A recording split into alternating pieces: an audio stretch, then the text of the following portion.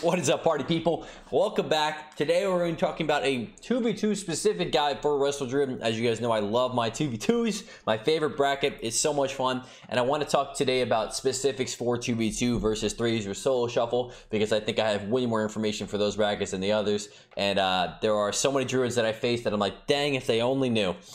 So I want to get this information out to you all so that you all know these things. So I'm going to briefly talk about talents, not going to be going crazy into these builds. I'm just talking about specific utility stuff that will apply and how it differs between the comps that you play. Gear, very slightly on gear.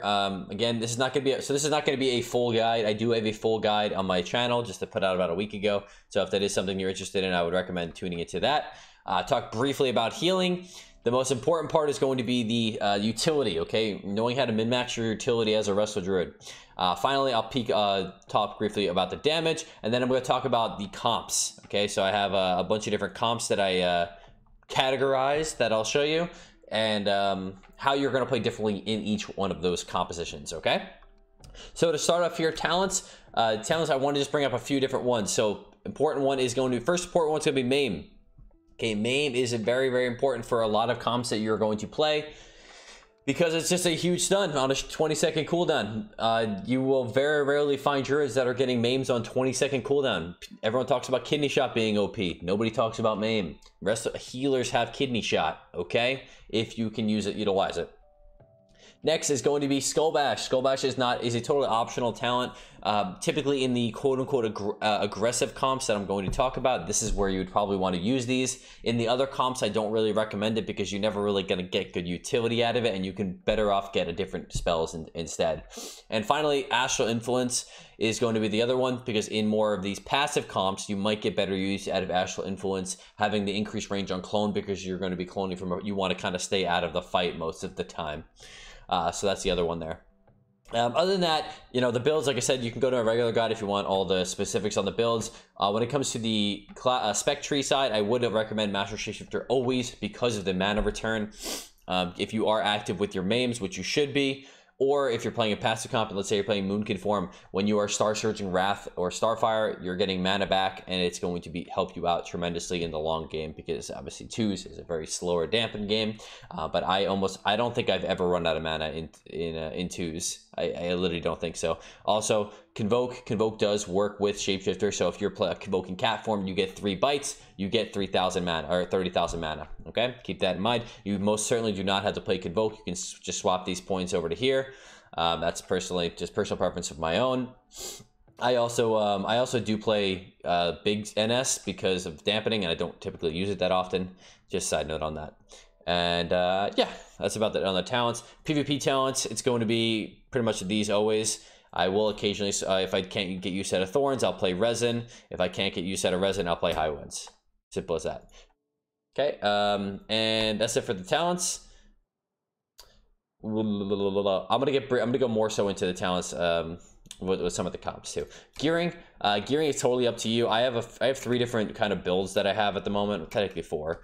But this build I'm playing right now is just verse heavy, so just all versatility. I have the engineering stuff, and in PvP combat I'm at 42.5 verse. So this is specifically for convoking. If you guys haven't caught on to that, so this is not recommended if you're not playing aggressive convokes. Don't even bother. Just play the normal stuff. All right. Hey, this guy's convoking. Is he a Resto Druid? He is. Look at that. Nice guy. Anyway, coming back to the gearing.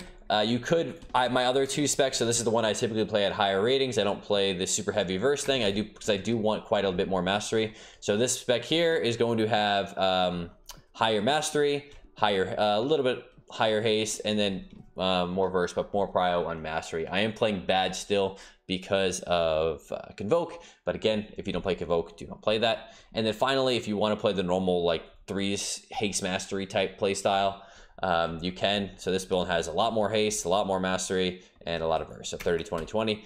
This one is just be wary of versatility as it gets lower. 2v2, you're way more susceptible to dying as a Resto Druid than in 3s. So just keep that in mind. So gearing is kind of up to you what you want to do. It's not, I don't think there's like one best way to do it, because depending on the comp, you're probably going to be playing a little differently. And if you're playing a little differently, you might want to gear a little differently. So yeah. Okay, next up here, healing. I don't want to go crazy onto the healing, but well, I will know just basic healing. Priority is always Life Loom. That is always the first spell that you're pressing on your target because of Harmonious Blooming.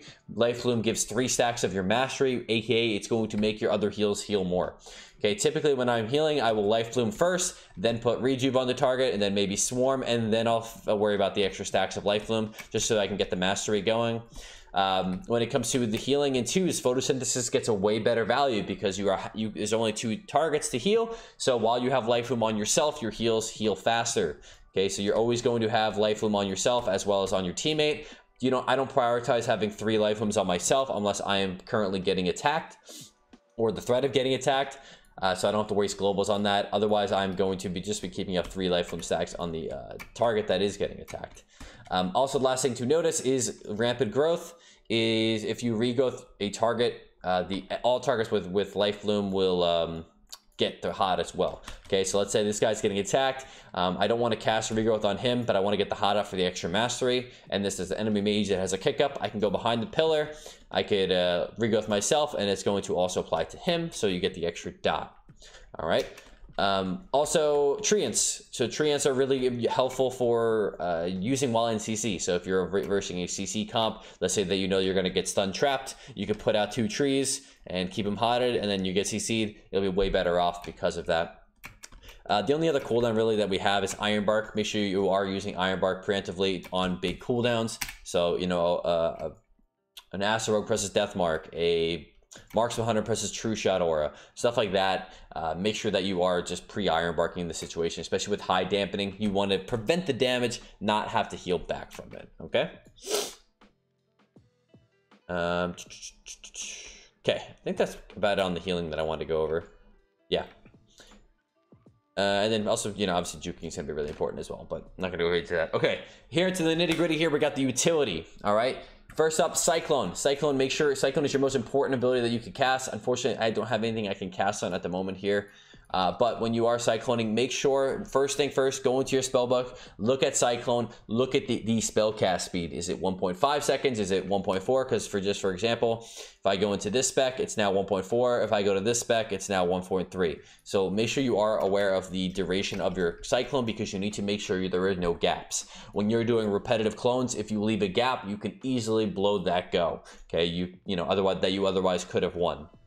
Okay, so if you don't have, and if you can't easily see your cyclones, I would recommend getting an, so look, perfect, this is a main. So if that was cyclone, I'd wait for it to get under 1.5 and then I would cast.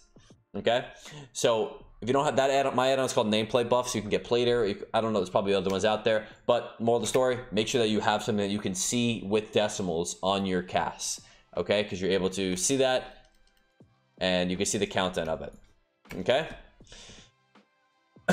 Next, what are you going to cyclone? So cycloning is going to depend on the composition. As I get down to my comps, if you are in one of the aggressive comps, you're going to be more CC heavy comps. You're going to be cycloning all the time in those comps, and honestly in most other comps you always want to cyclone at least twice in a row.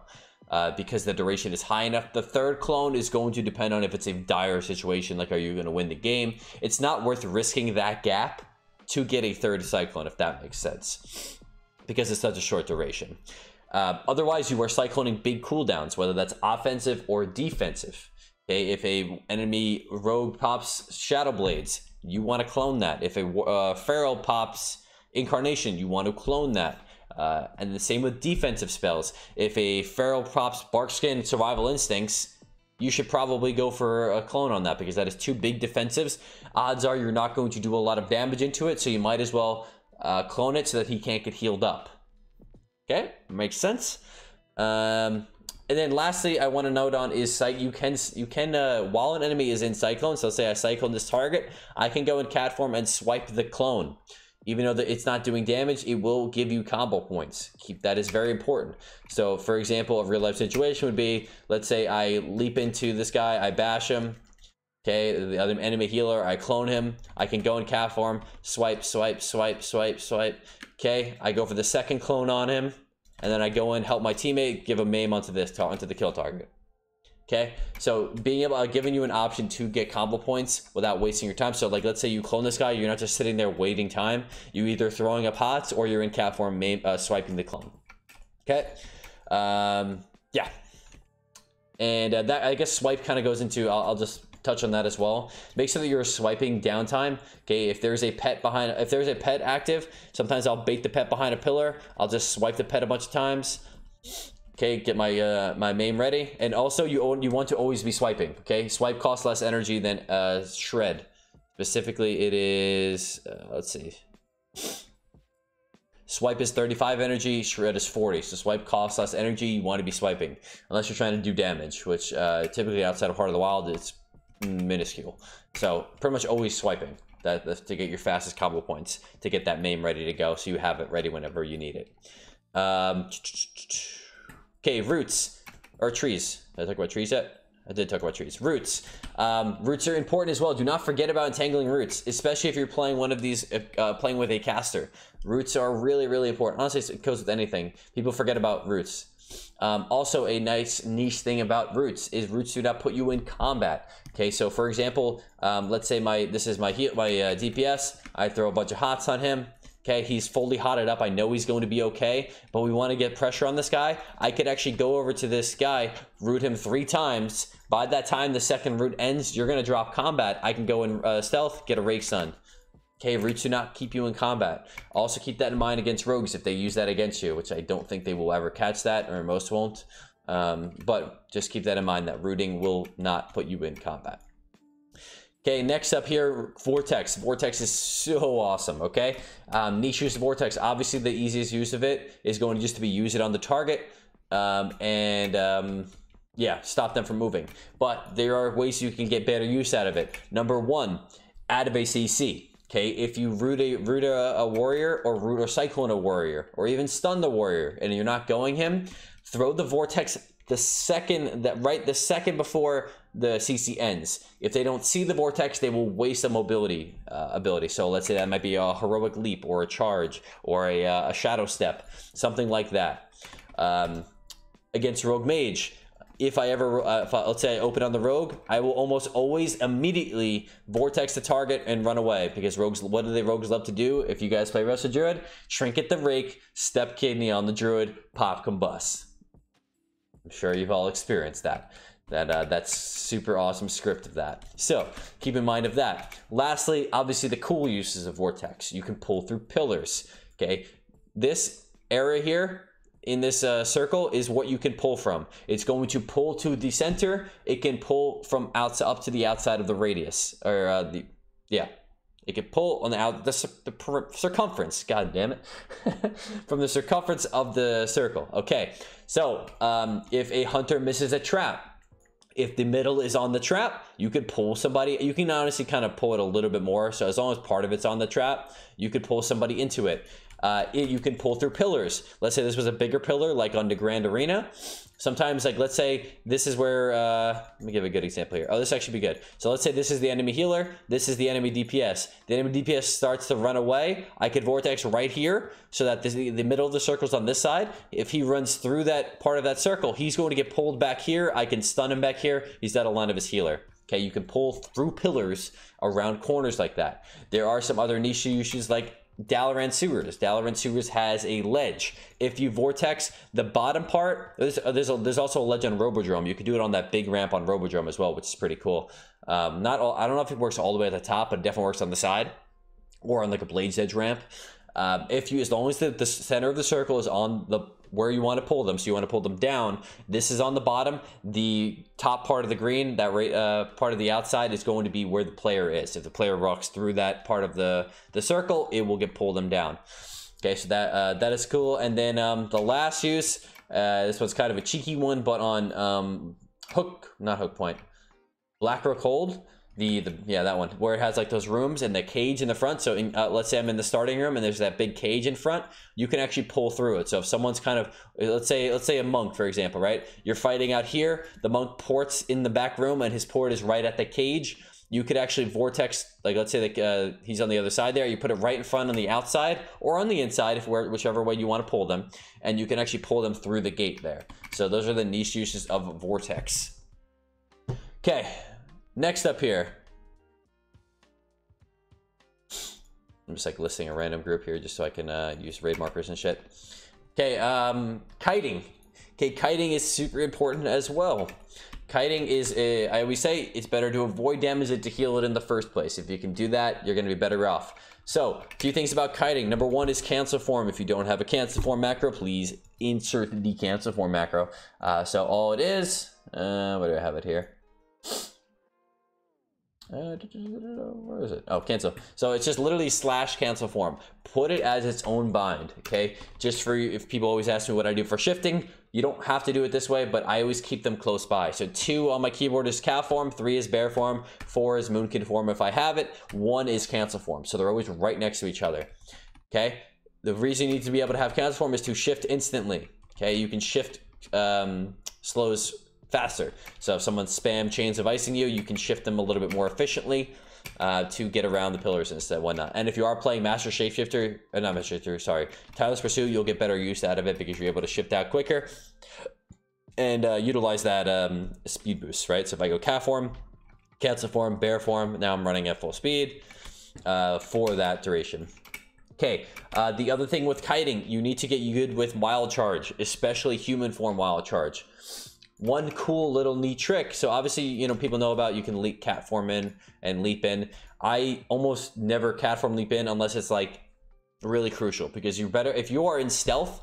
Like let's say it's usually a leap into a stun if I'm not in stealth. If I am in stealth, do not waste it. Use that to get back to the next target or to get out of the fight. Okay, kind of like how they talk about how to utilize your warrior's charges. You don't want to just charge in the beginning of the fight. You want to just mount in and you use that charge for your actual mobility. Okay, and then secondly, I want to add on the other uses of this. So we have human wild charge, which is probably the most important. You can instantly leap to a teammate, and it's actually faster than travel form leaping. Okay, travel form leap is pretty slow, but if you are doing human form leap, you are able to move pretty quickly, as you can see there. And I made a macro with the separate button, which is nope, not that one. Where is it? Be on here then. I really don't use many macros. Oh, here. Slash cancel form slash cast wild charge. And that's the button that I'll press. So, you know, I could be in bear form. Let's say I'm getting trained. I know my partner's over there. I could be going bait him behind the pillar here. Press this, swap back around. Now I'm on this pillar. Okay, that's really important to use because you will catch people off guard because you do move very quickly. The one cool thing here, so this is something brand new that you can do, is you can use your trees. Okay, so let's say my tree is healing here. So this was cool because this was something you used to be able to do with mushrooms back in the day. I can use my tree to get pulled.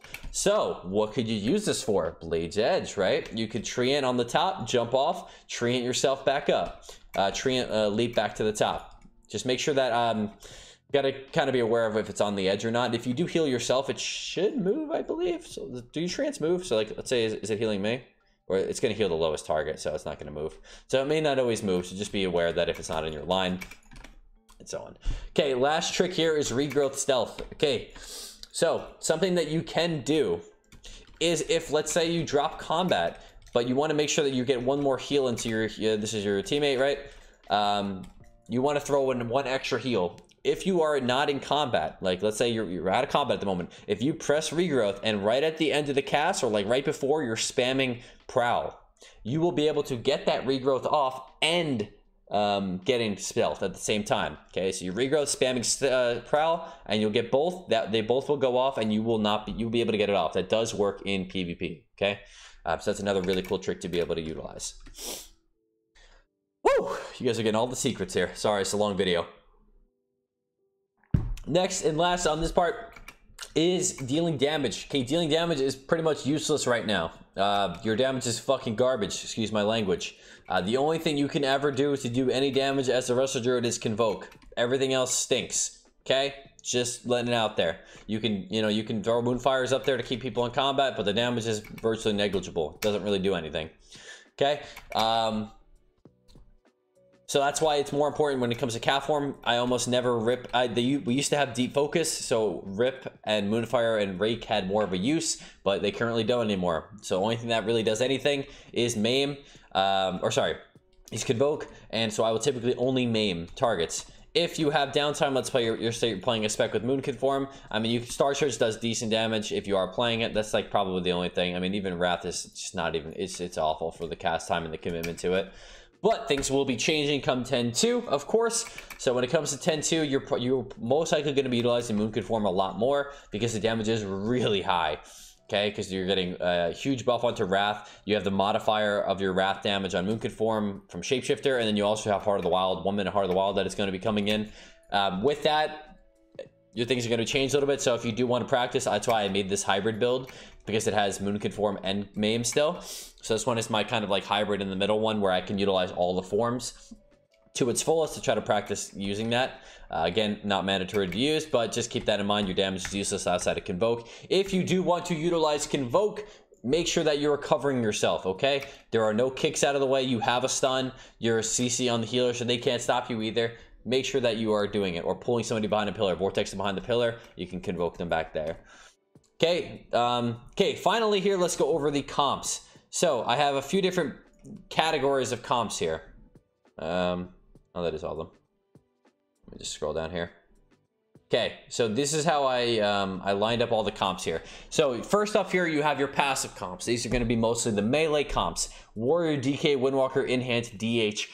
Ret can flex as two different, as you'll see, and is also as a CC heavy comp. So I just want to note that. When it comes to these comps, when you're playing to one of these passive comps, let's say this is my DK, and let's say this is the enemy healer. Okay, so if this is my DK, this is pretty much how I play in a quote-unquote passive comp. This is what you do. This is why I'm calling it a passive comp. When do you CC, you may ask? If you get a re-stealth, you can leap over. Let's say you can leap over to the enemy, get a rake stun, you clone. What do you do after the clone? Maybe get a second clone, but otherwise you're running back. Okay, majority of the game is too long to outlast your teammates. Because that is where the strengths lie of the comp. If you ever played Warrior or Druid, does it go to dampening? Yes. How often? Every game. So pretty much every game is going to be a heavy dampener with one of these comps. You can speed up the rate of it with heavier cloning, but that is going to be dependent on the other team. If the other team just really can't generate pressure, let's say you're reversing a Shadow Priest with Shadow Priest Druid against as a Warrior Druid, the Warrior's just going to be running down that Shadow Priest. You could be way more active on the cloning. That's going to be the kind of gauge. But in general, in these compositions, your job is just to keep the guy alive long enough to kill. Okay. Enhance can kind of flex as well, because Enhance doesn't have stuns, so you can kind of almost group that as an aggressive comp. But and the only thing I want to note with Ret, I'll talk about that in the CC heavy comp. Flex. So I put these as a different kind of in between aggressive and passive. The reason I did that is you may, depending on how you want to play that comp, you may stun more or less. So Sub-Rogue, for example, you do not need to do any stuns because they have so many. You can, if you want to coordinate with your teammates, say, don't bother cheap shotting the off target, I'll just run in there and rake stun or bash, okay? But typically, you know, Sub-Rogue will cheap shot one target, kidney the other, and then do their go. You just clone off of one of those. Same with Feral. Feral does have a little bit less, though. That's why I wanted to put that in here. So actually, no, sorry, just to get off Rogue. Asa Rogue, you're going to be way more active on your stunning because they only have kidney shot unless they're, I don't think they play dance. Outlaw Rogues do sometimes play Shadow Dance. I think they always do. So they will have a lot more stuns. So you will not need to stun as much. But Asa, you will probably be utilizing your stuns a bit more. And Feral, depending on, again, how you play it, I think most often you are going to be playing a little more aggressive. But again, you're not playing as aggressive as you would in these comps, okay? So getting stuns and getting clones. When it comes to cloning in these passive comps, it's going to be really prioritizing on those big cooldowns like we talked about earlier, being able to cyclone the big offenses and the big defensive cooldowns. That's when you're going to be utilizing it. So unless you have like a bash like I did before, so if I have bash up, I can push in, get a bash into a clone, or a rake stun into a clone. Otherwise, you can also just kind of focus on cloning this guy, the enemy DPS on the big cooldowns, and you can even, you know, clone one target, then push in, clone the other. Just be wary of that. You will probably get swapped to if you do have any of these stalemate, like both passively healers. Okay. Okay, so we talked about those aggressive. So these are the ones I put into aggressive. Notice they are casters. Okay, so in casters, when I talk about aggressive, I'm meaning you need to maim. okay? Maiming on cooldown. That is what I mean by aggressive. Okay, you are always in the fight because you want to allow your DPS to be able to pop off. Okay, typically they're always going to go the caster, so you're going to get more opportunity to do this. When you're playing with a warrior and you push in and you're swiping all the time, you're going to probably get swapped to and you're probably going to die. Okay, but if you're playing one of these comps, they can't afford to get off the Warlock, maybe with a Boomy, but they can't really afford to get off the Evoker or the Ellie because one of those guys are going to crank, okay? So you're constantly in the fight, you're rake stunning one guy, bashing the other, swiping in the middle of that, getting a Vortex, getting away maybe, you know, go back to the pillar, heal out your guy. Let's say you pop up heals on him. You're going to spam live. You're going to life limb yourself. You drop combat. You're back in there. You're stunning again. What are you doing after you're stunned? You're going to You're going to swipe. You're going to go to the other target. You're going to maim it. Oh, he popped a big cooldown. We're going to clone this guy. What are we going to do in the clone? We're going to go swipe, swipe, swipe, swipe, swipe, swipe, swipe, swipe, swipe. Get back. Get the hot shot. Make sure our life limbs stay up. Going back behind the pillar. Do your thing. Keep up the hots. Okay, what are we going to do after the hots? We're going to get a restealth. We're going to get back in there. We're going to rake one. We already had the maim ready, so perfect. We're just going to maim this target. Okay, we're going to go back, help him out a little bit, throw some swipes in. Okay, get back out. We're going to life limb, heal up. We're going to get a reset again. Get it? Okay, that's how you play it. That was actually pretty good. That was a pretty good representation. Okay. And finally here we have CC heavy comps. So these are going to be your mage and hunter specifically. And I wanted to also put in Ellie and Ret because you could also play like this if you are utilizing Hex and Repentance to its fullest, okay? So how you're going to typically play these comps is you're going to be constantly cloning and stunning. Constantly cloning, okay? So if you ever seen me play with a mage, and now a lot of people are playing hunters, so this could be very useful for you there, is let's say the opening of the fight, I'm going to push in, let's say I'm playing with a mage, because that's what I play with a lot, arcane mage or something. So I'm going to rake one, I'm going to bash the other, I'm going to go behind the pillar, I'm going to clone this target, okay? He's doing his damage on this guy. Right before this clone ends, I'm going to clone it again. After that clone ends, I'm going to maybe throw in a swipe. When that clone ends, let's say he has a poly for it. Okay, he gets his poly off right before when he polys twice. After his poly's done, I'm going to clone the DPS. So basically, you are CCing trap using a poly DR, so a poly or a trap twice. You are cloning twice on the healer, and then what do you do when you run out of CC on the healer? You clone the DPS. You clone the DPS twice. What happens next? The healer is now off stun DR. You go back in, you stun him, he polys again. I go do my damage, whatever I'm doing, he polys once. At the end of the, when he polys the second time, I'm going into position to get the clone. I clone off his second poly. After that, I'm going back in, maybe doing my damage, maybe getting a stun. Okay, I go for another clone. After that clone ends, I clone the DPS again. Okay, what did we do after that? We go back, we stun. He polys off, I do my damage, get my swipes, get my maims going. He polys again. After the second poly, I go for a clone. Rinse and repeat. Got it? That's how it should be played. So if your DPS is not playing accordingly, we know marksman hunters love to not press trap because they want to press aim shot. That's okay. How about you just tell them, okay? Because they don't know any better. All they know is rapid fire and aim shot. Okay, so make sure you are letting them know. Mages typically are better with their polying, so be aware of that. But utilize that with any of these comps you're playing. You can do the same thing with Hex. You can do the same thing with Repentance. Obviously, you won't have multiple uses of them, but you can do that same exact thing. Woo! All right. Well, that is all I got today. Almost 30 minutes of fucking stuff, but I think this is really good information for all of you. I'm sure you all got something good out of this. But if you do have any further questions, let me know in the comments down below. Make sure you guys do follow the stream. I stream every night around 7 p.m. Eastern. And thanks for watching. Peace out.